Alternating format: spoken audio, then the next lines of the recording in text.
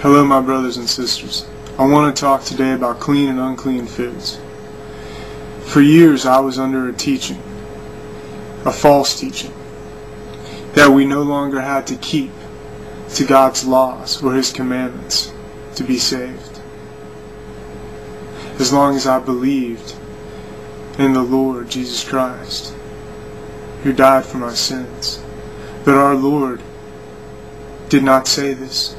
Our Lord says, "Those who love me and believeth in me keep my commandments." And all the commandments He gives are God's commandments, the ones from the beginning. He didn't want us to keep the traditions of men. And that's what He spent a lot of His time talking about. To the Pharisees of old that rejected Him, but accepted the law and heaped a burden upon that law of their own traditions. Today, the modern Pharisees accept Him, accept the Messiah, and reject the law, when God made this law for our good. Our Lord says that whatever goes into the mouth does not defile a man, but what comes out of the mouth defiles him, because it cometh from the heart. What are you saying to God from your heart when you say you can eat whatever you want to eat, and that God doesn't care when God's law specifically says there are clean and unclean foods? He said this from the beginning when He made it this way, and that's why He told Noah, put the clean animals into the ark by 7 and the unclean in the ark by 2. In Peter's vision, the unclean animals were likened unto the unclean Gentiles. This is the way the Jews saw it back then. And God was telling Peter not to call the Gentiles unclean, because He would cleanse them when they accept His word. And Peter confirms the meaning of this vision after God sent him to the Gentiles and he saw them be baptized and saved. There is no scripture that will go against the words of Jesus. And everything that Jesus says points to us keeping the commandments of God. And the book of Revelation says the saints of God are those who keep the commandments and the teachings of Jesus Christ. If we're going to keep God's commandments out of our love for Him, we need to know what those are. And the clean and unclean foods are listed in Leviticus 11 and Deuteronomy 14.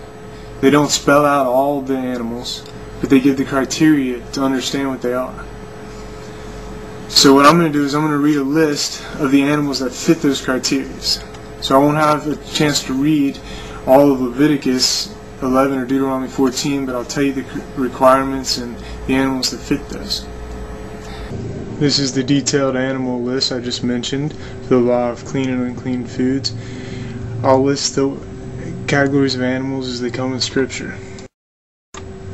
The clean land mammals, cud-chewing animals that split the hooves, are discussed in Leviticus 11, 1 through 3 and Deuteronomy 14, 4 and 6.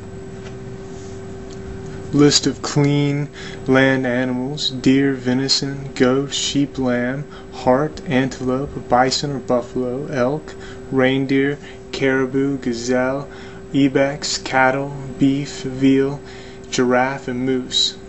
Again, those are clean land animals. The unclean land animals also includes 4-footed animals with paws. Some of them by name are discussed in Leviticus 11, 4, 8 and 27, Deuteronomy 14, 7 and 8. List of unclean land mammals: swine, which is also pig, pork, ham, lard, most sausages and pepperoni. The badger, the bear, the camel, cat, cheetah, cooney, coyote, dog, donkey, elephant, ferret, fox, gorilla, hare, hippopotamus, horse, hyena, jackal, kangaroo, leopard, lion, llama, monkey, mule, possum, panther, porcupine, rabbit, raccoon, rhinoceros, skunk, squirrel, tiger, wallaby, wolf, and a zebra. Again, those were the warnings: stay away from animals. Now the clean marine life. Fishes with scales and fins, discussed in Leviticus 11:9 and Deuteronomy 14:9. List of clean marine life, which is only fish with scales and fins. The most common, but not all: albacore, anchovy, bass, bluefish, bonita, carp, cod, crappie, drum, flounder, garfish, grouper, grunt, haddock, halibut, hardhead, herring, mackerel, minnow, mahi-mahi or bottlenose dolphin, but this is not the mammal dolphin, perch, brim, pickle, pike, rockfish, salmon, shad, sheepshad, shipjack, smelt, snapper, sole, sunfish, tarpon, trout, tuna, and yellowtail. Now, unclean fish in marine life, discussed in Leviticus 11:10-12 and Deuteronomy 14:10.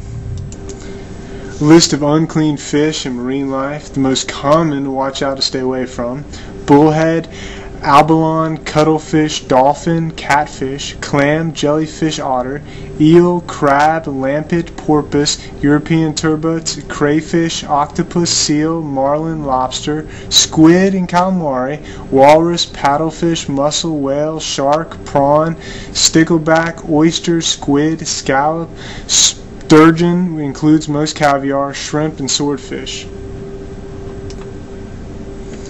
Alright, unclean birds. Scriptures discussed in Leviticus 11:13-20 and Deuteronomy 14:12 and 19. List of unclean birds and fowls. Again, the most common to stay away from: albatross, bat, crow, bittern, eagle, condor, cormorant, crane, buzzard, cuckoo, heron, flamingo, glede, grosbeak, gull, hawk, osprey, kite, lapwing, loon, ostrich, penguin, ostrich, owl, pelican, raven, plover, woodpeck, stork, vulture, swift, waterhen, swallow. Clean birds found in Scripture, Deuteronomy 14:20.